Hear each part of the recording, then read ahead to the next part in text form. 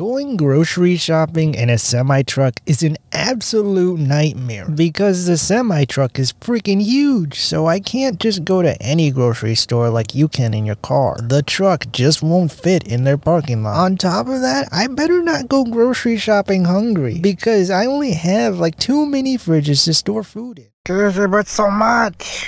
Why would I buy so much when I have this much to store? Oh, dang, I'm sideways too. There we go.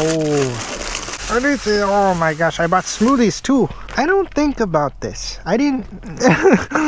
I just went in the store. I'm like, I'll have that, I'll have that. Why did I buy so much?